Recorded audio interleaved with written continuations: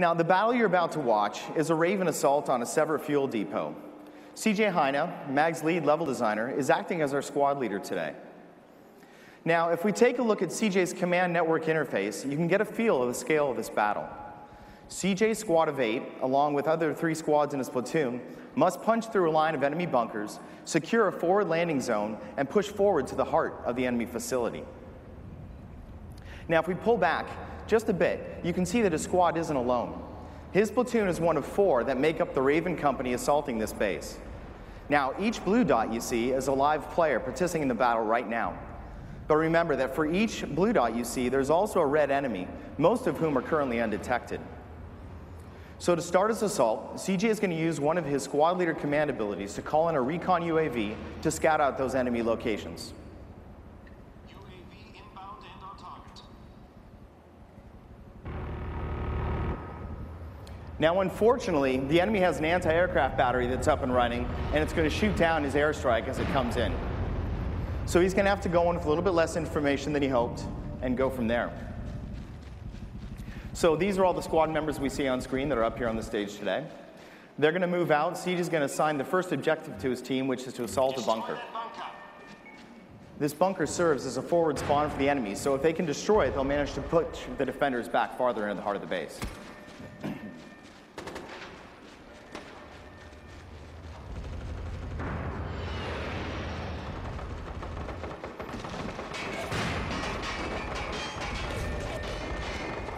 So there's the bunker in front of us. Now, as we assault, we're going to switch over and take a look at the platoon leader perspective for Ben Jones.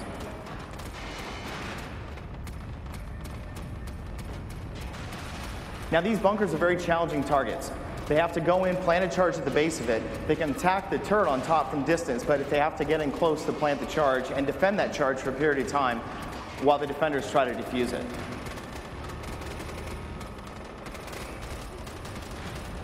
There you can see now, as the actions he's taking, because this objective has been assigned to the squad, he's going to get bonus points for every action he takes.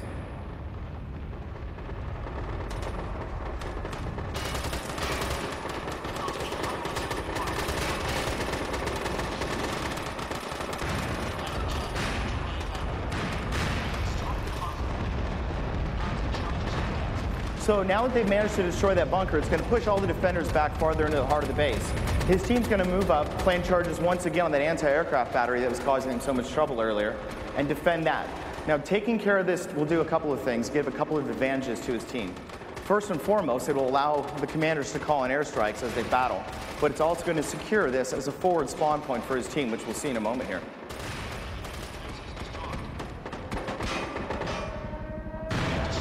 You can hear that air raid siren, lets everybody in the battle, no matter which platoon they're in, know that the attackers in this area have secured that forward spawn. And now we have helicopters coming in, which serve as the forward deployment point for his team. So if anybody in his squad dies from this point forward, they will respawn those helicopters and be able to push forward. And they're also very powerful at securing this landing zone. They're all equipped with miniguns, once again, all commanded by real players. So now that they've managed to secure this forward landing zone, CJ is going to use another one of his command abilities.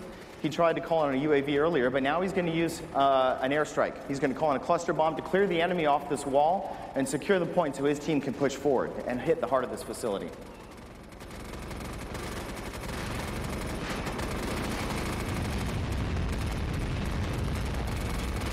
So obviously, devastating strike. It's cleared the enemy off this position. Now his team has a few moments before the enemies respawn, secure that wall again. So they're going to push in and set a foothold to push into the heart of the base where they'll link up with all 4 platoons for the final assault on this objective.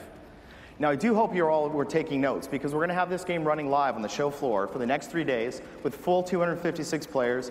Come down there, pick up a control, and join the battle. I look forward to it. Thank you so much. Now, the battle you're about to watch is a Raven assault on a Sever fuel depot. CJ Heine, MAG's lead level designer, is acting as our squad leader today. Now, if we take a look at CJ's command network interface, you can get a feel of the scale of this battle. CJ's squad of 8, along with other 3 squads in his platoon, must punch through a line of enemy bunkers, secure a forward landing zone, and push forward to the heart of the enemy facility. Now, if we pull back just a bit, you can see that his squad isn't alone. His platoon is one of 4 that make up the Raven company assaulting this base. Now, each blue dot you see is a live player participating in the battle right now. But remember that for each blue dot you see, there's also a red enemy, most of whom are currently undetected. So to start his assault, CJ is going to use one of his squad leader command abilities to call in a recon UAV to scout out those enemy locations. UAV inbound and on target. Now, unfortunately, the enemy has an anti-aircraft battery that's up and running, and it's going to shoot down his airstrike as it comes in. So he's going to have to go in with a little bit less information than he hoped and go from there. So these are all the squad members we see on screen that are up here on the stage today. They're going to move out. Siege is going to assign the first objective to his team, which is to assault a bunker. This bunker serves as a forward spawn for the enemy, so if they can destroy it, they'll manage to push the defenders back farther into the heart of the base.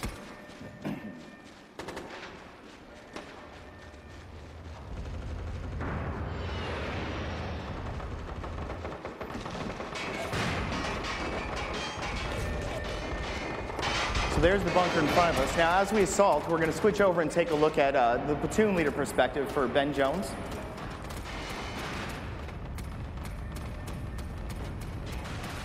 Now, these bunkers are very challenging targets.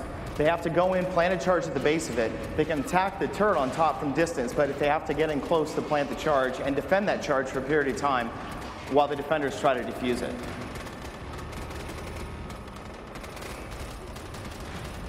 There you can see now, as the actions he's taking, because this objective has been assigned to the squad, he's going to get bonus points for every action he takes.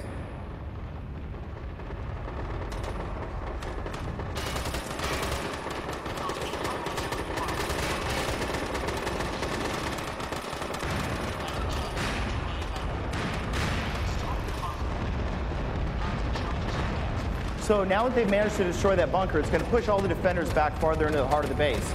His team's going to move up, plant charges once again on that anti-aircraft battery that was causing him so much trouble earlier, and defend that. Now, taking care of this will do a couple of things, give a couple of advantages to his team. First and foremost, it will allow the commanders to call in airstrikes as they battle, but it's also going to secure this as a forward spawn point for his team, which we'll see in a moment here.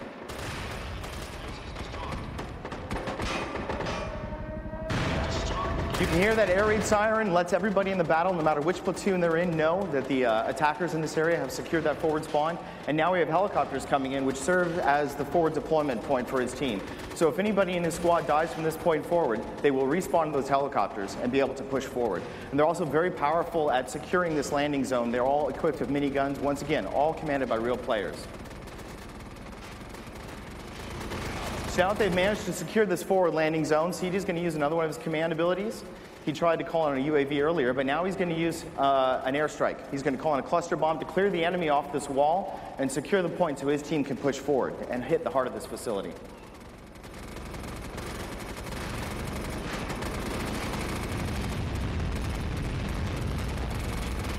So obviously, devastating strike. It's cleared the enemy off this position. Now his team has a few moments before the enemies respawn, secure that wall again. So they're going to push in and set a foothold to push into the heart of the base where they'll link up with all 4 platoons for the final assault on this objective. Now, I do hope you all were taking notes because we're going to have this game running live on the show floor for the next 3 days with full 256 players. Come down there, pick up a control, and join the battle. I look forward to it. Thank you so much.